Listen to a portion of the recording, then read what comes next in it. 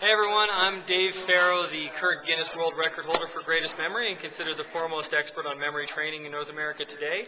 I just saw the Birds presentation by Todd Novak, and I just saw a small portion of it, but it planted a seed in me, I know, because I was just dealing with a customer right now, and my natural tendency is to be very aggressive. There was somebody who just wanted a lot of information, so I could tell they were an owl, and I started throwing flyers at them and getting them to read the back of the book and read the back of the DVD, and wouldn't you know it, he walked away for about 10 minutes. He came right back and ordered.